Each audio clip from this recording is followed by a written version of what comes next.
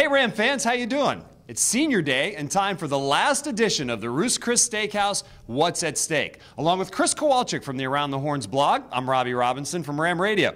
Chris, it's a big one today. This is the Ruth's Chris Steakhouse Porterhouse edition of What's at Stake as George Mason is in town, our friends from Fairfax County. As you take a look at this game, what do you think is the biggest part of it for VCU as they enter the last one of the regular season? Yeah, Robbie, from a purely basketball standpoint, you have a chance to lock up the number 2 seed in the A10 tournament. Obviously, the Rams want that moving forward. In addition, emotions are going to be running high today. You said senior day, 5 guys playing their last home game. Once that reality hits them, you want to need to control those emotions. It should be really interesting today. All right, George Mason has had a spectacular season by all accounts. They have turned it around.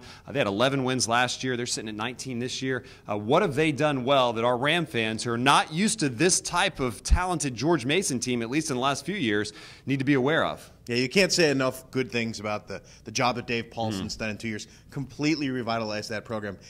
The guy that makes them go is Marquise Moore. He's a 6'2" guard, averaging a double-double in this league. Leads the league in rebounding. He's just a lunch pail guy. He works so hard. He's a guy, the Rams actually did a really good job on him up at Fairfax. They're going to have to do that again because he makes them go. And then they get other guys at Jalen Jenkins and Jair Guerrero can hit some threes for them, and you have to control those guys, but you got to start with Marquise Moore. All right, folks, it should be a huge game. We expect you to be passionate and loud and behind these seniors who have put so much into their careers here at VCU. Chris, I appreciate your work all year long in the Ruth's Chris Steakhouse. What's at Stake? Glad to be here. Looking forward to some steak. All right. For Chris, I'm Robbie. Everybody enjoy the game day.